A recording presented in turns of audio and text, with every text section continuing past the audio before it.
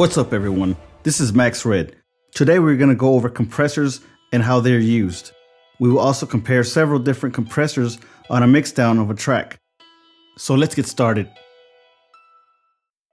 Whether you're using an analog piece of hardware or a software plugin, a compressor is used to even out sound levels. There are many types of compressors and some of them have very specific uses. Let's go over some of the compressor controls. Here we have the stock compressor from Cubase. Most compressors have similar controls. We'll start with the threshold. This is the point where the compressor actually starts to work.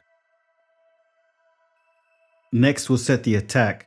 This is how fast the compressor actually starts working after the incoming signal reaches the threshold. The release is actually the point where the compressor stops working. This one has an automatic setting. Next is the ratio. Obviously, the higher the number, the more compression you're going to get.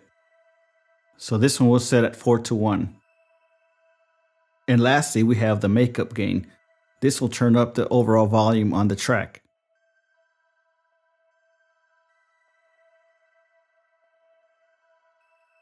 In order to hear what the compressors can do, we'll listen to this without any compression applied.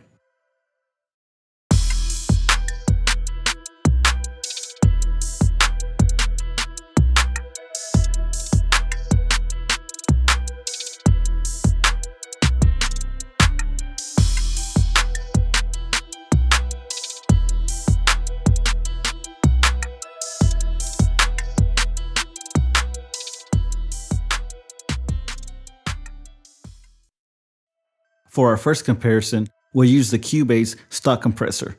We'll also use Izotope's Insight to see what's going on.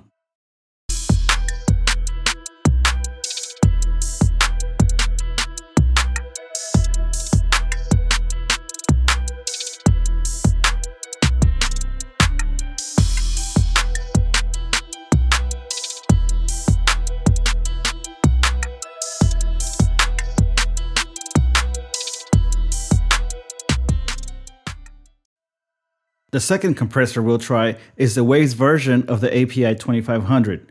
We'll apply similar settings like the 4:1 ratio. Let's listen.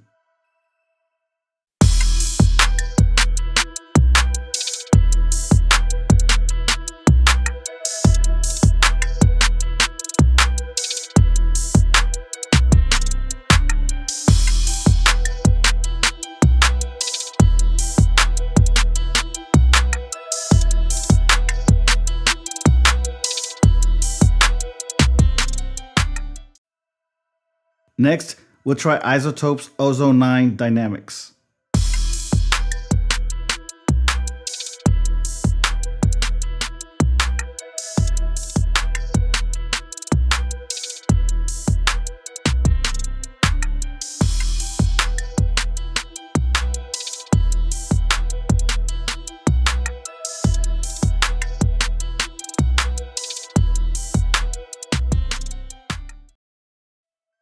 Our fourth compressor is the Solid Bus Comp by Native Instruments.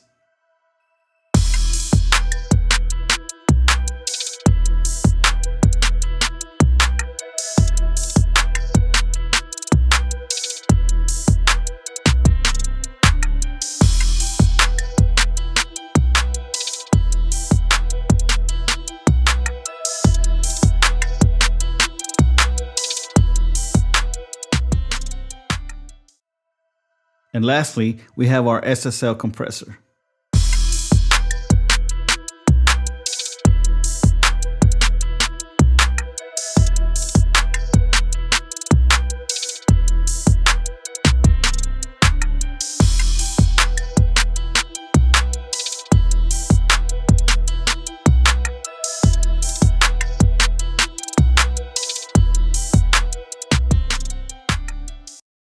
That's it for today.